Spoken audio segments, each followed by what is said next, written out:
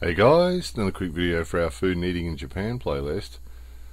We've showed you lots of these gari-garis in previous videos, dozens and dozens of gari-gari flavors. Those of you who haven't seen any of those, gari-gari means crunchy crunchy. So gari-gari-kun is the name of this. So that guy there, his name is crunchy crunchy guy or crunchy crunchy dude. Now this one's a Neapolitan spaghetti flavor. And of all the gari-garis we've had, all the different flavours that we showed you, we had the corn potage and we've had all sorts of interesting flavours. Every one of them was actually pretty good. And we ate all of them.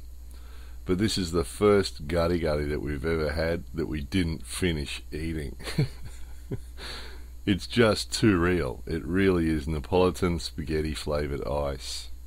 And it just doesn't work. It's terrible. It's really bad. It sort of almost seems like these guys do this on purpose, that they keep experimenting with really far out flavours to sort of keep it interesting for the customers, but they can't have expected this one to be successful. Quite often when they bring a flavour like this out, it'll disappear very quickly. We expect this one's going to disappear really quickly. Anyway, if you see this one, if you happen to be in Japan and you happen to see this one, don't buy it, it's horrible.